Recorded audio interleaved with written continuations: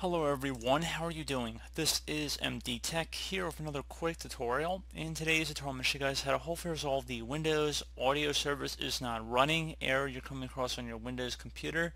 So this should hopefully be a pretty straightforward tutorial, and without further ado, let's go ahead and jump right into it.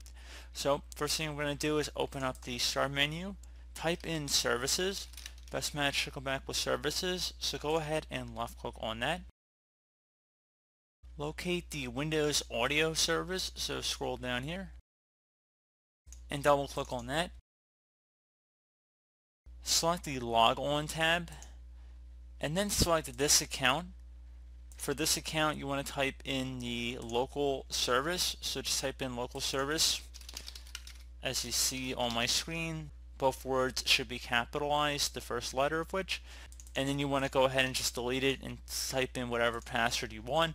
Doesn't really matter here, guys. And then once you're done with that, you want to just go ahead and left click on apply, and it should say the account has been granted a log on as a service right. Select OK.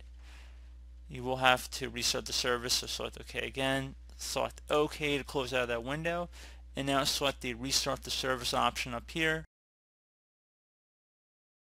And now if you double click on the Windows audio service, you should be able to change the startup type, and if it stopped you should be able to start it and whatnot, so you should be able to have more control over it.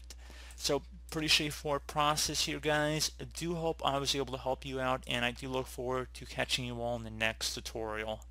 Goodbye.